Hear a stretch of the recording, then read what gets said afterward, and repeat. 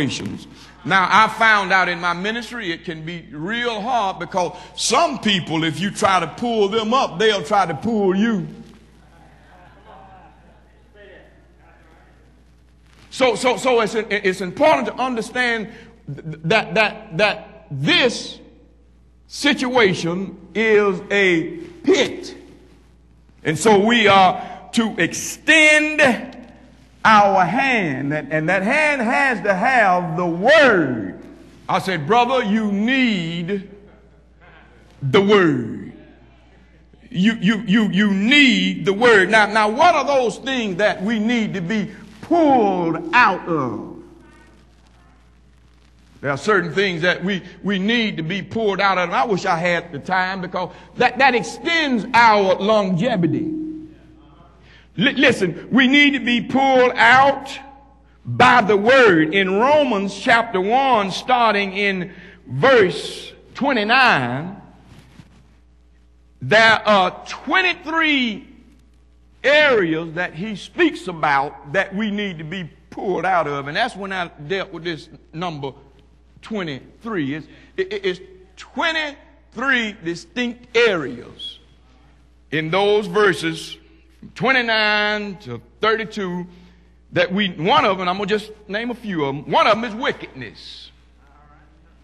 We need to be, and that's our job as extending our hand as pastors and ministers with the word to pull out of wickedness or give you enlightenment how you can come out of some given situation, because a lot of people don't even realize that they're in things until a light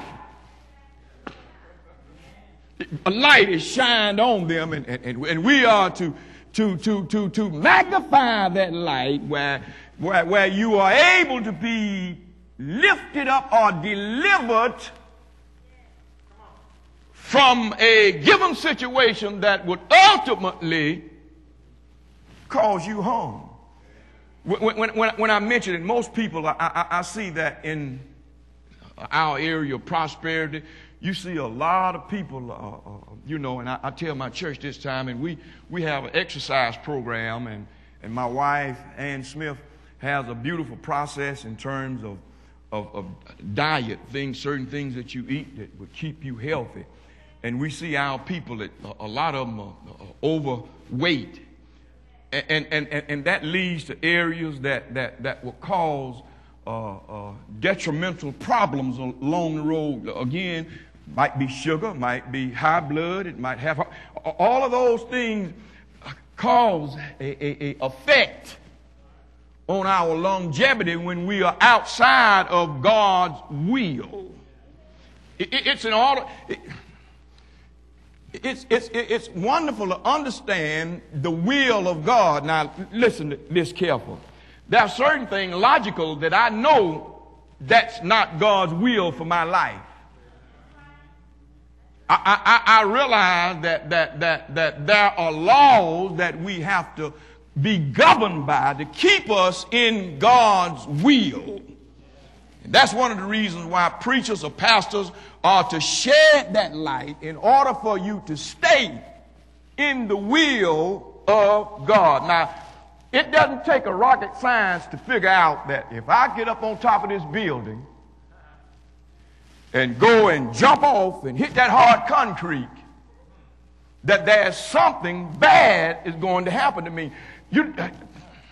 That's a governing law. Gravity. I'm going down. So I understand. So I realize that, and I don't have to do that to understand that it'll hurt me. The reason why I know, because I've seen so many people who didn't know God's law or didn't abide by it, jumped off and it ended their lives. So I don't have to take a gun, put it up to my head and pull the trigger to find out whether or not that will kill me.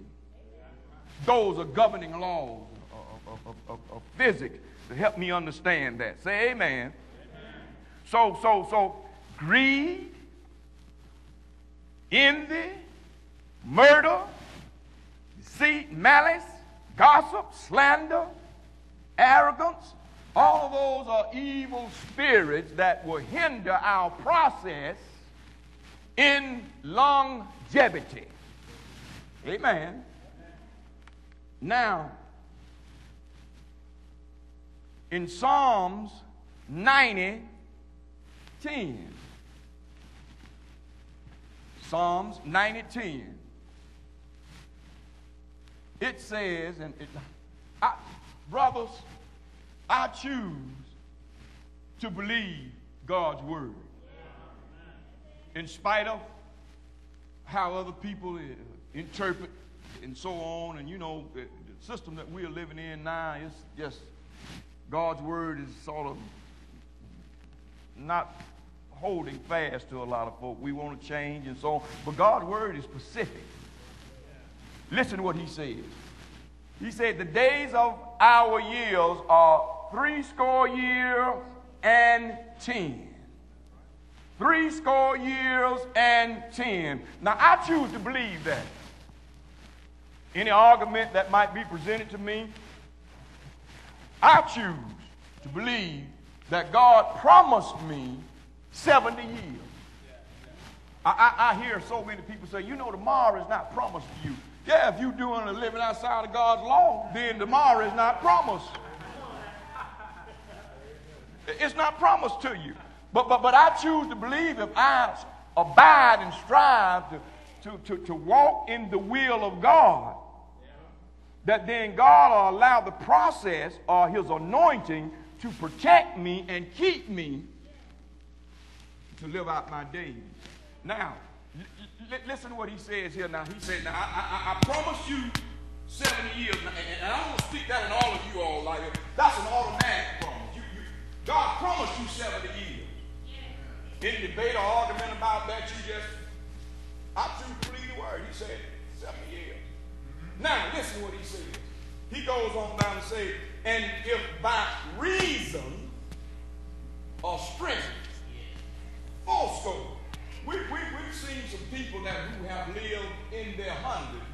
Deacon Robinson was 98. Yeah. 98 years old. And those are the reports that I choose to believe, that because we live in an environment so where we see people at a young age who are dying.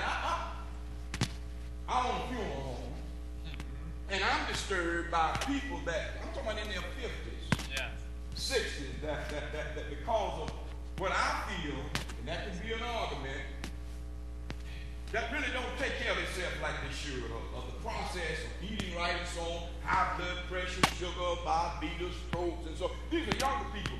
Yeah. Now, I feel that they are prematurely, because of not operating in the purpose and will of God. Because whenever you're outside of that purpose, then you are not able to stay covered with his anointing. Yes. Now, it goes on to say, by reason. Now, there are some reasons why people die. That's right. Amen. There's a reason why things happen. Yes. I believe that if a person lives to be 70 years old, they should have learned some sense. Come on with it. That's right. They should have learned some sense. That's right. Reasoning can come by experience. Yes. You know, I remember when I was a young man, a fellow told me, say, pick up that bead. Big old walls, and I reached and grabbed that bead, and I got stoned. It was a reason, because now after that experience, I never did that anymore. Yeah. Amen. Yes. Amen. So it's an important thing for us to have reasoning by our experience along the process. Yeah. We are out of time, but I thank you for listening. If you want to hear this sermon in its entirety, you can go to aljesus.com and type in the sermon number 6316. We thank you for joining us at Brothers of the word, because brother, you need the word. Hallelujah. Brothers of the word, when the voice of God is heard, brothers of the word, there's a word from God for everyone. Brothers of the word, because brother, you need the word. Brothers of the word.